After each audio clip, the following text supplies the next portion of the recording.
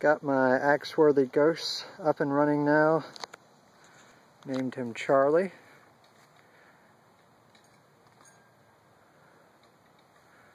And he runs from that tree to that tree over there and back to this one.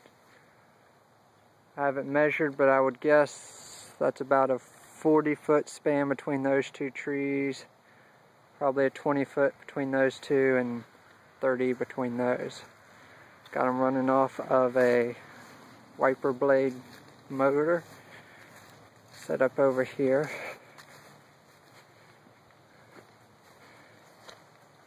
Not the smoothest running one, but it works.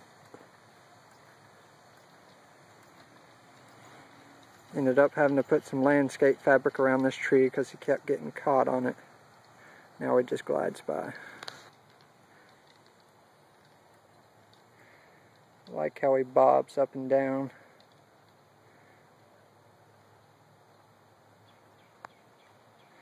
And he ran all night, or about 3 hours last night with no problem, so we're just hopefully got all the tweaking done.